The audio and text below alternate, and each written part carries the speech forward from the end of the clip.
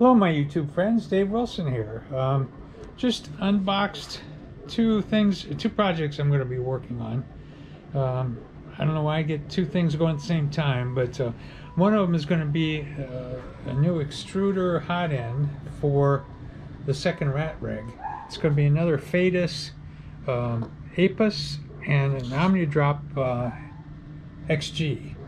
So those will go together. I've got the parts printed out. I think everything ready. All I'm going to have to do is add some wiring connectors to the wiring. The other project is Chameleon, the 3D Chameleon. And what this will be is a device that's sort of magic, but it's supposed to let me change colors, up to 4 different colors through the G code in the printing software.